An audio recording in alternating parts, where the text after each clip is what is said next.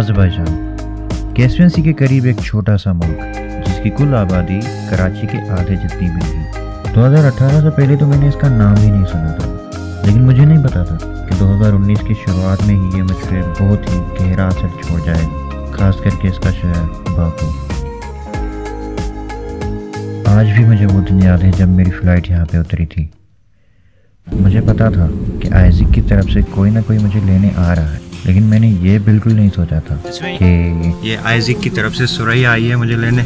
नाम उसका सुरैया था, लेकिन थी बिल्कुल एमा वाटसन की कॉपी। और इस एमा वाटसन के साथ हंसते हंसते कब बाकू हैप्पी हॉस्टल पहुंच गए पता ही नहीं चला। और भैया ये रूम के बाहर में ये अभी ये हॉस्टल है, यहाँ पे मैं रहता हूँ। हैप्पी हॉस्टल कहने को तो हॉस्टल थी, लेकिन थी बिल्कुल घर जैसी। और यहीं पे मिला मैं यासीन से, मेरा रूममेट। पहले देख के लगा कि इससे बड़ा कमीना हो नहीं सकता, लेकिन फिर आगे चल के रियलाइज़ हुआ कमीना तो ये है ही, लेकिन कुछ अच्छी चीज़ें भी हैं इसमें। ये मेरा रूम है, यहाँ पे मैं रहता हूँ इस बेड पे। ये मेरे रूममेट है, ये पाकिस्तानी रूममेट है एहतिशाम। और भैया बाकू की कोई गली नहीं थी जिसको ये बंदा जानता नहीं था। और फिर 2 दिनों बाद आए क्लोई और white. What's your name? Chloe. Hi. White Bang. Yes. White मेरा रूममेट था और उसका पहला दोस्त भी मैं ही था बाकू में। लेकिन फिर कुछ दिनों बाद चाइनीज़ की आबादी बढ़ गई, लेकिन और भी काफ़ी लोग मिले थे मुझे वहाँ पे। So here are with me 2 beautiful ladies from Aiesec. Nika, Aiesec. Nikah. Arzu, Baron, Wogi, Rumia, Lala. Daha, Godavaruna, Nemo. Gulhana, Fidan, Nihad with her, Nigra, Irada. It's a vlog. People are watching it from Pakistan. Hi guys. और बात करें अगर शहर की, तो शायद दुनिया में इससे ज़्यादा खूबसूरत शहर भी है, इससे ज़्यादा मॉडर्न शहर भी है, इससे ज़्यादा हिस्टोरिकल शहर भी है, और इससे ज़्यादा सस्ते शहर भी हैं। लेकिन क्या कोई ऐसा शहर है जिसमें ये सारी क्वालिटीज़ हो? और ऐसा ही था बाकू, और इसलिए मुझे पहले दिन ही इससे प्यार हो गया था।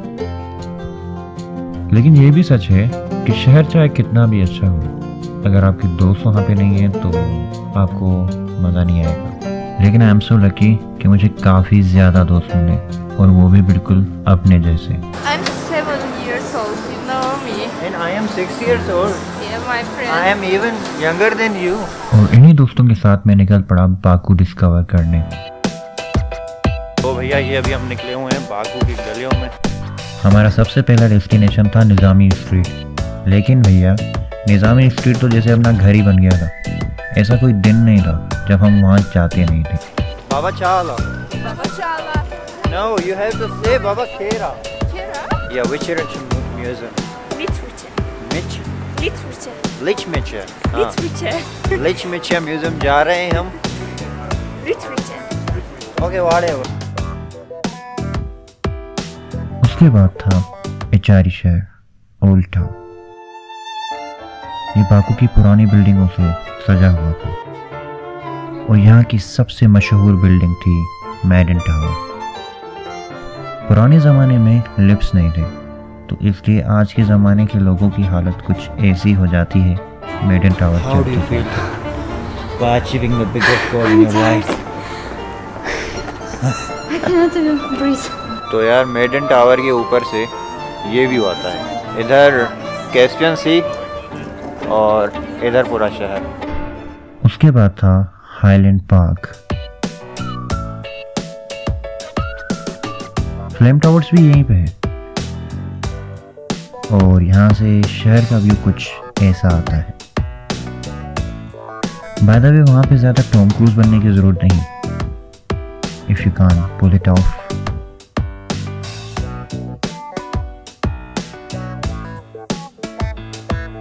So when you are starting your vlogs, when you are starting your vlogs, the Chloe vlog.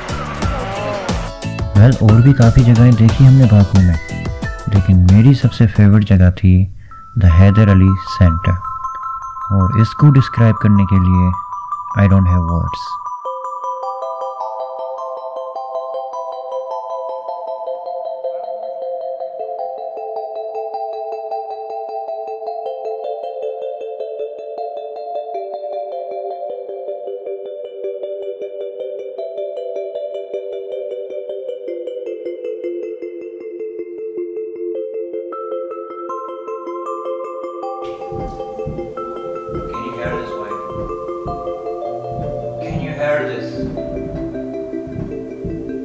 और इस दिल की तरह मेरा दिल आज भी धड़कता है बाकू के लिए।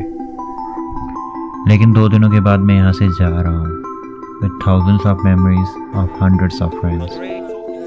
But I promise to come back because this is a place I found myself. I am the king of the world.